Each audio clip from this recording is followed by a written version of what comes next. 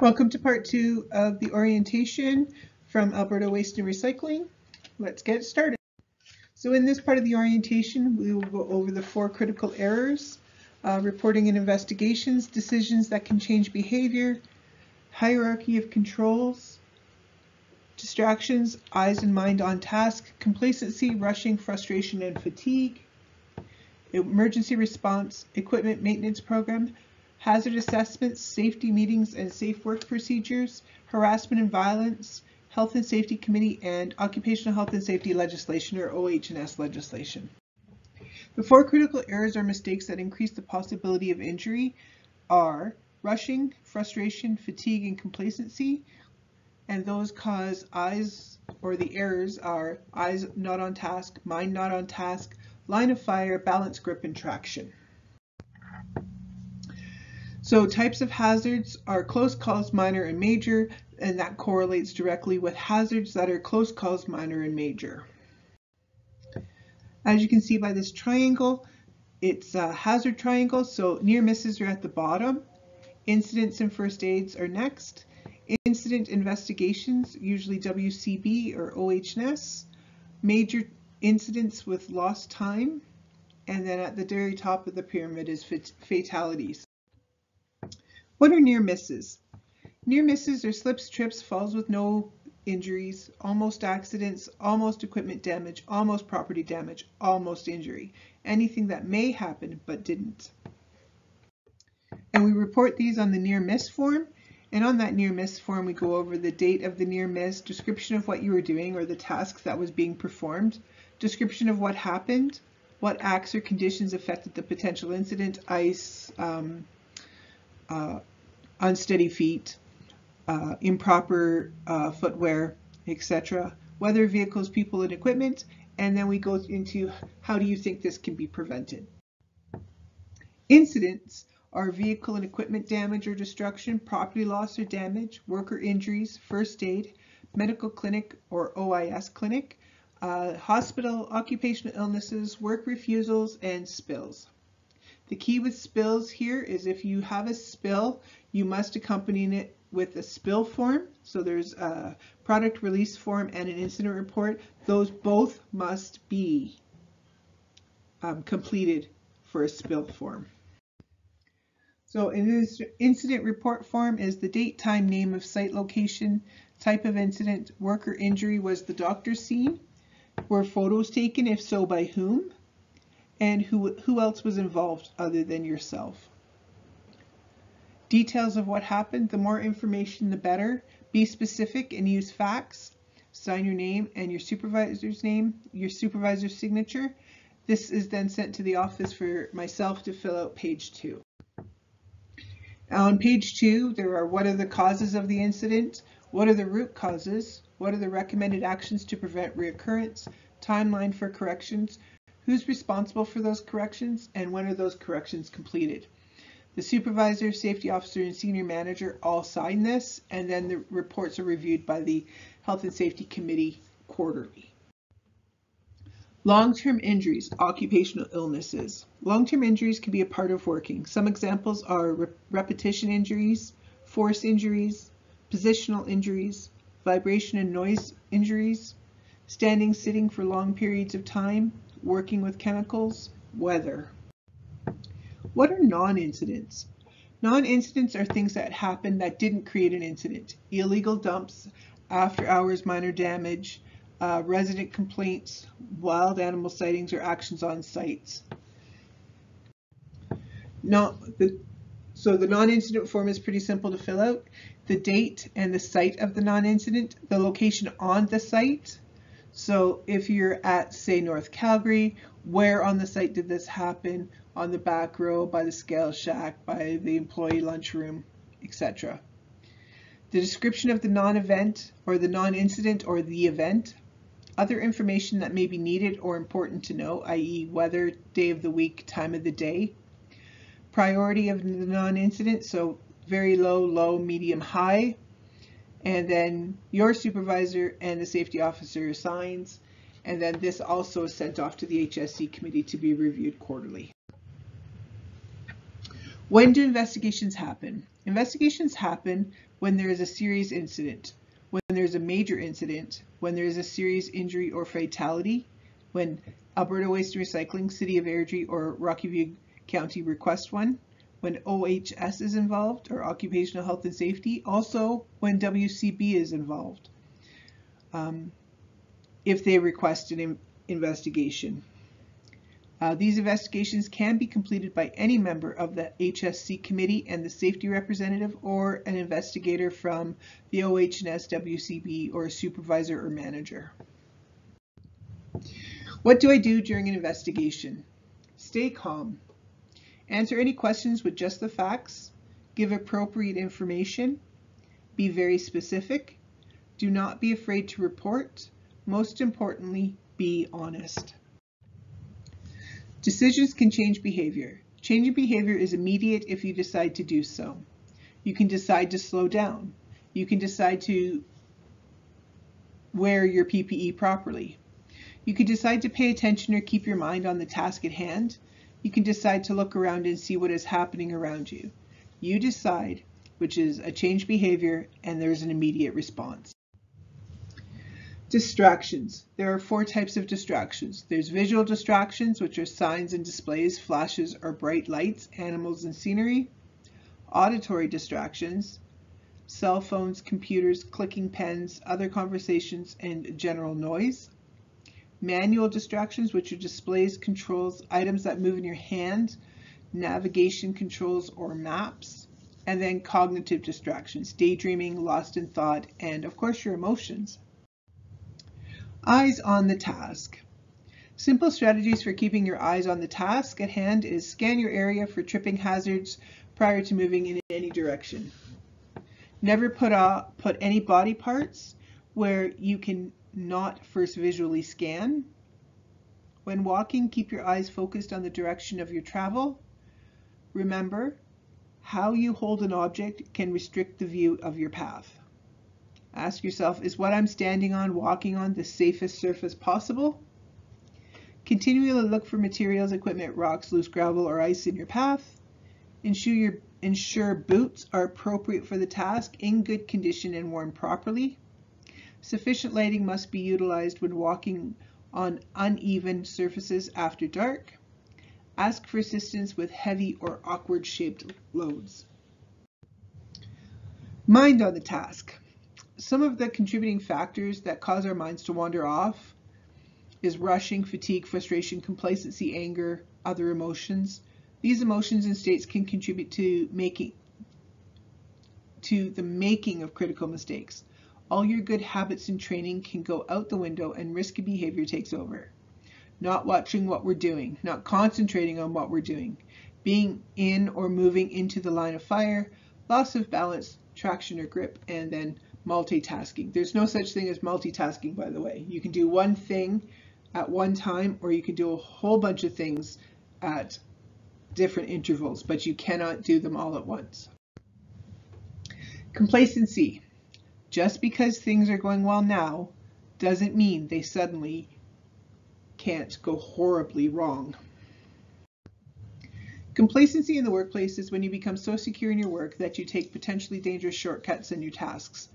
You don't perform to the same quality as you once did, or you become aware of or become unaware of deficiencies. Complacency can be a more major issues in industries like construction and healthcare, where it's important to remain vigilant and very aware of workplace hazards. It's important to recognize the signs of complacency so you can address and change the behavior.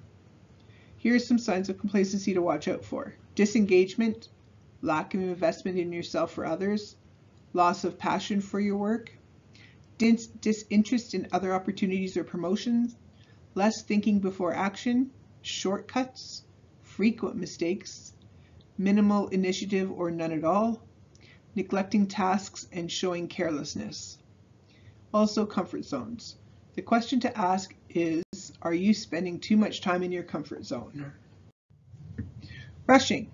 The dangers of rushing. Rushing is a characteristic of human nature.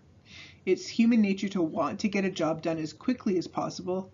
Getting a task done in a hurry gives you the ability to start your next task sooner in some cases, more time to do other things that may be more enjoyable. Many of us also grew up being told that it's important to accomplish as much as we can. But what we often aren't told is that rushing can result in accidents, errors, and more time spent in the long run. We need to do our jobs correctly and safely. As my dad would say, never do a job once, always do it twice. My dad was a procrastinator. Let's look closer at what can happen when you hurry. Rushing to get our jobs done can result in an injury to ourselves and those around us. Statistics from one insurance company show that 92% of the time, the reason accidents occur is because workers aren't doing their tasks properly. Being in a rush makes it unlikely you will perform your task as you should. Among the consequences of being in too much of a hurry are accidents involving yourself and coworkers, mistakes which can result in unhappy customers, the need to redo a task you thought was already done, product damage or loss. Rushing can also have long-term consequences. These include serious injury and long-term pain, costly medical bills, the possibility of a disabling injury, which could put you out of work, the loss of income from being out of work. Avoid rushing and develop a good safety attitude. Rushing results in carelessness, and carelessness leads to accidents. One example of a poor safety attitude that you should avoid is, I don't have time to think about safety. I need to get this job done right now. Having a good safety attitude means taking responsibility for your actions, and taking responsibility means doing the best job you can, not the fastest job you can. Hurrying do's and don'ts. Do. Think about the consequences of hurrying. Know that rushing can result in serious injury to you and your coworkers. Always take the time to put on safety equipment. Use the right tools and follow safety instructions. Dress properly for the job. It may take a few extra minutes to put on your safety glasses, hard hat, or other safety equipment, but it can save you from serious injury. Use the right tools for the job. Identify hazardous situations in advance. If you're rushing through a task, your mind is on getting it done, not on what may happen next. Don't remove safety guards or safety shields and continue to operate equipment without them. Don't have the attitude that you can hurry just this one time. Don't fail to take the time to read the operator's manual or heed safety warning signs. Don't be in so much of a rush that you neglect your personal safety or the safety of those around you. Our first priority is your safety. When we rush, we not only jeopardize your well-being, but we also sacrifice quality. In the end, this costs us all more time to get it right. Frustration and fatigue.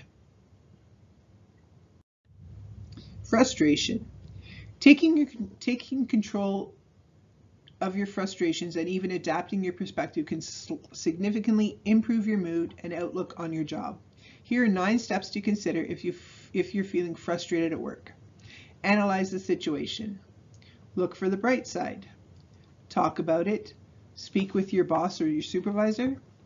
Work-life alignment is important. If you're doing too much of one or too much of the other, it could be a problem. Set reasonable boundaries. Identify where you can make improvements. Communicate with coworkers outside of work. Concentrate on your skills. It is difficult to avoid frustration in life. However, you can learn to manage it efficiently. Managing feelings of frustration, like so many other aspects of life, isn't always easy, though it's well worth it in the end. Fatigue. Tired, weariness, or sleepiness.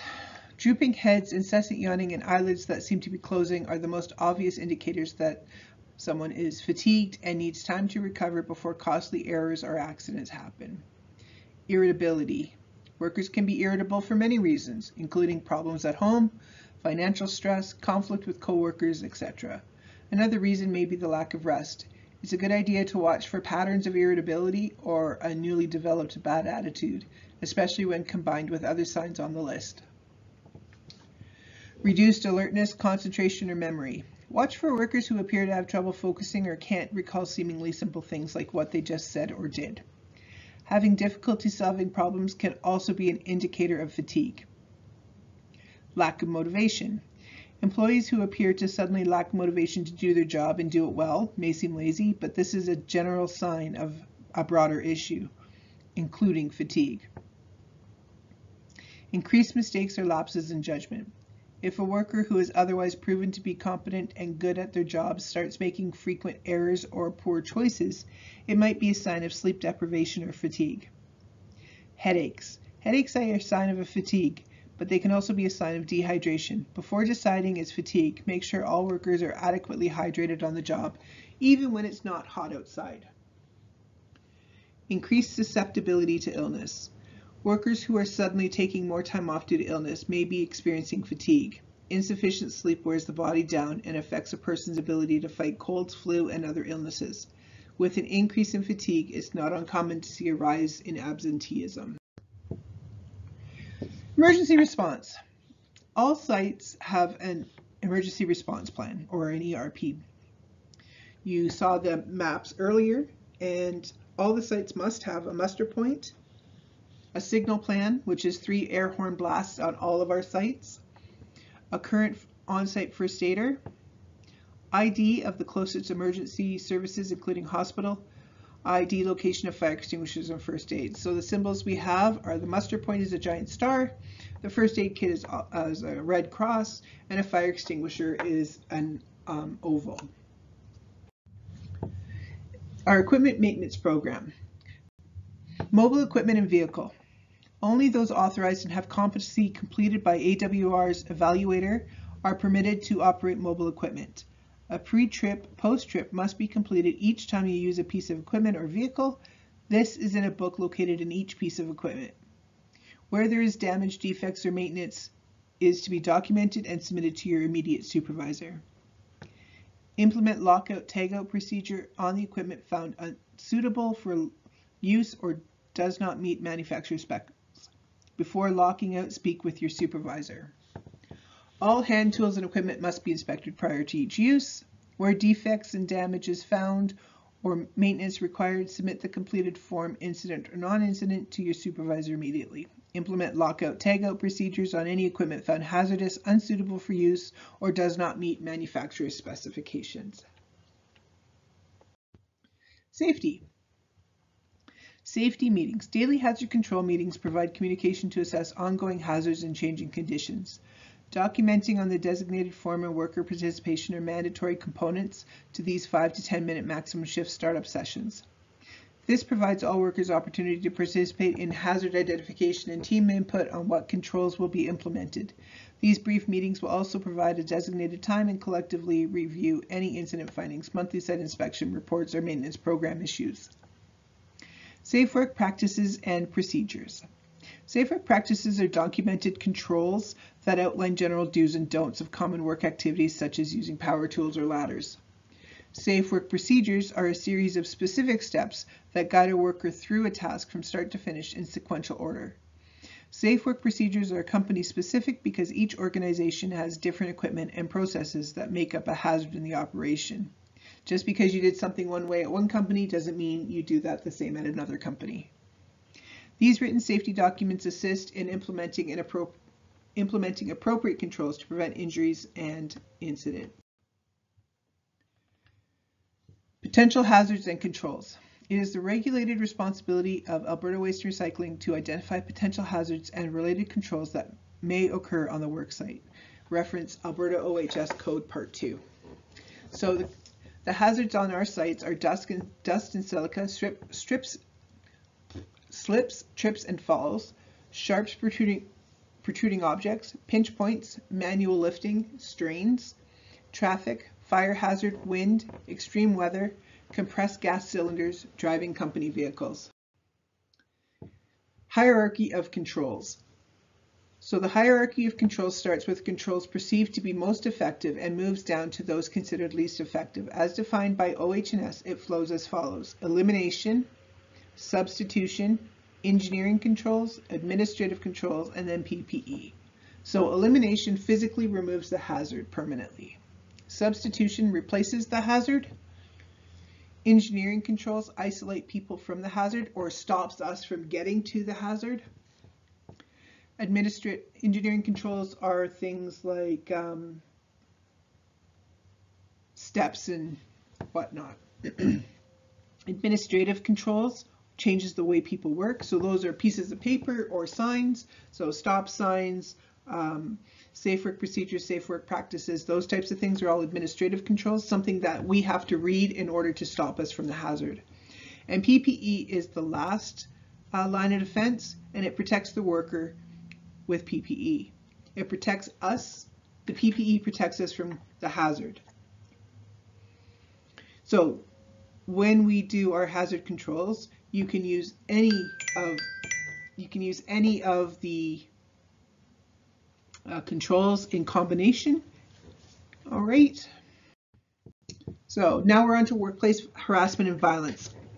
Workplace harassment means any objectionable or unwelcoming conduct, comment, or action that a person knows or ought to reasonably know will or would cause offense or humiliation to a worker, but excludes any reasonable conduct of an employer or supervisor in respect of the management or the workplace.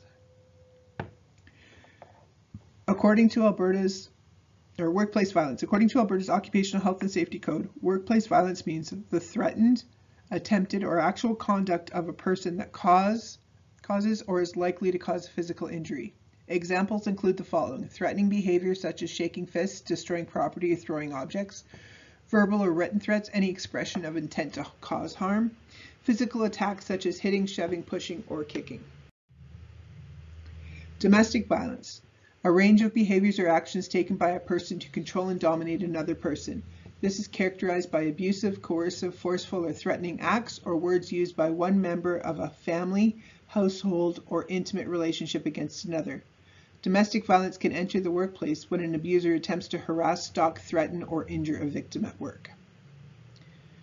Worker responsibility. Workers of AWR are required to be familiar with and follow the procedures that are in place to protect their psychological health. All employees are to participate in the instruction of respect in the workplace training, which includes violence and harassment prevention, as well as domestic violence in the workplace. Workers have the responsibility to treat each other with respect. Workers are required to immediately report all violations of this policy to their supervisor. Workers are responsible to cooperate in the investigation of complaints. Details shall be kept confidential. Workers are responsible for participating in worksite hazard assessments and implementing controls and procedures to eliminate or control the associated hazards. If you're not comfortable speaking to your immediate supervisor, you're more than welcome to contact myself or Michelle Petrosh. Health and Safety Committee. The Health and Safety Committee must have 4 members with at least half representing the workers. Worker representatives are selected by the worker for a term of not less than 1 year and may continue to hold office until their successors are selected or appointed. Employee representatives are assigned by the employer. Worker co-chair is chosen by the worker members. Each committee must have 2 co-chairs, 1 employer and 1 worker. HSC committees are myself as the employer rep, Airdrie and Truck Drivers is Mike Poussin. Our competency trainer, North Calgary rep is Maddie and Mike. Mike is a second in case Maddie is unavailable. Our Bragg Creek representative is Danielle. Langdon rep is Red. Ear Canada and Chuck Wagons is Robin Cooper. Committee rep phone numbers are listed on the AWR Health and Safety Committee member list. These are posted in lunchrooms, pay booths, or the Chuck Wagon doors. And finally, the OH&S legislation, or the Occupational Health and Safety legislation for workers' rights. All Canadian provinces and territories have laws in place to protect the health and safety of workers. The laws provide all workers with the following 3 rights: the right to know, the right to participate, and the right to refuse unsafe or dangerous work. The right to know. You have the right to know about the hazards in the workplace, including potential exposure and how to protect yourself. The right to participate through your health and safety representative or safety committee by discussing health and safety concerns with your supervisor or your health and safety committee member. Right to refuse unsafe work that you believe is dangerous to your health and safety or that of another worker. Immediately report work refusals to your supervisor and follow the specific steps. So at AWR, the specific steps are you report to your supervisor, and if your supervisor thinks agrees with you, then they will call the safety officer and the general manager for an investigation on how to fix the problem. And then we go from there. If your supervisor disagrees with you and assigns another member that does not think the same thing, then your notice is logged, and the safety officer will likely come out, myself will come out and take a look at the situation. All right. Any questions and concerns you have about this, please contact Michelle Beddoes directly. My number is everywhere on the sites and at the chuck wagons, so love to hear from you. And again, welcome to Alberta Waste and Recycling.